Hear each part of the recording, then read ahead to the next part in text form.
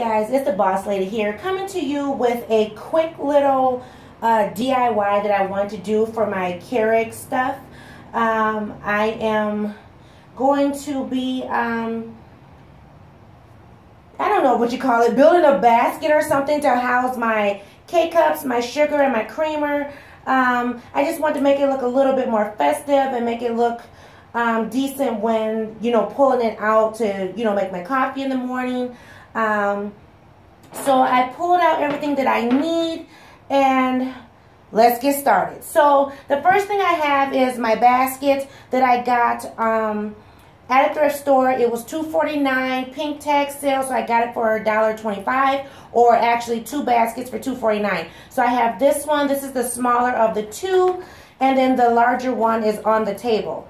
What I just pulled out is some cardboard. It's actually just 2 pieces of cardboard from a box that I just cut the little flaps off. And so I already have it taped a little bit in the middle. I'm going to reinforce it just so that I can have a solid base, because as you can see, you can, see right through the basket. And with the K-Cups, they're so small that they would go right through. So I needed a solid base at the bottom of the basket. So let's get started with this quick little craft. And all I have is cardboard. I have my orange and white napkins, some scissors. I have some black duct tape here, as well as some clear packaging tape, my K-Cups, my sugar and cream, and then I'll also show you where I'm going to house this in the kitchen. So I'm just going to reinforce the cardboard here, just so that it doesn't, flip around or become too flimsy. I just want to reinforce it. So I'm just going to wrap the tape around here, just like so. Smooth it through. And then just cut it off. So now it's wrapped around both sides, and now it's not flimsy. It's straight solid. So now what I plan to do is I'm going to wrap this cardboard with the orange and white napkin. And the reason why I'm using a napkin as opposed to a towel or something, because a napkin's easier for me to just, toss up, get rid of. So I'm going to tape this to the cardboard. Give me a second here with the tape.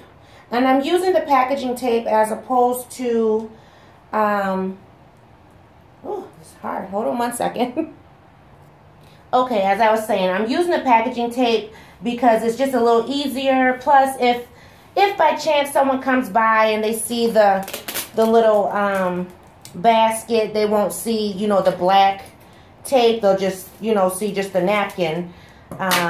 So what I'm going to do is just kind of tape this down so that it doesn't flip up. And it doesn't have to be perfect because this part is actually going to be laid down. So I'm just going to wrap it, tape it down, and then as far as the ends of the cardboard, when I, wrap the ends, I'm just going to fold it like a little, like a present. So you know how you just kind of fold the corners in, like so, like this, and then just fold it down. And then it's folded over. And like I said, this is the side that they'll see. This side they won't. But if by chance they do see this side, they won't see the black tape. They'll just see clear tape. So I'm just going to do that on both sides real fast.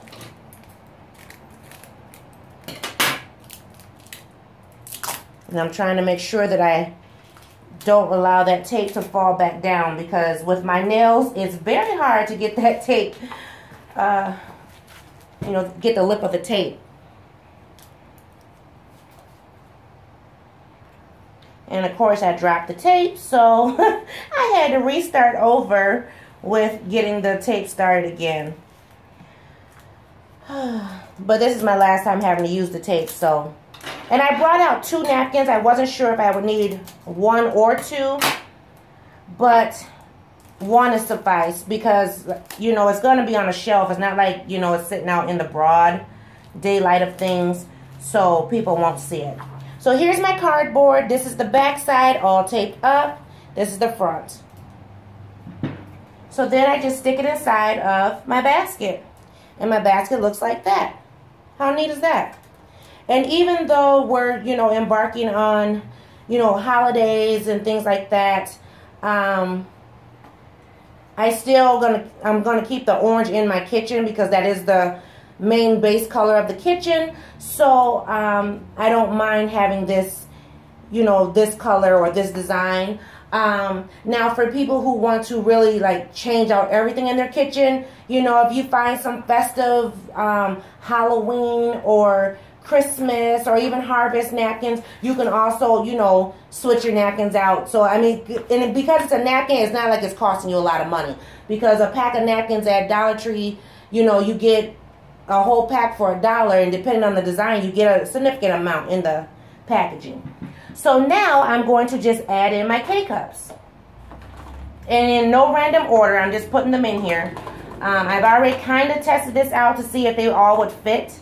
Because I haven't stockpiled and chosen the flavor or brand that I really like, this is just a multi-grouping of K-Cups here, which is fine.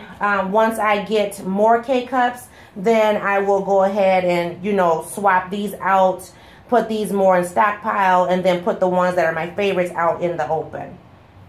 So now I'm just going to add in my creamer, add in my sugar right here, and then here is my filter, and I'll just take this out.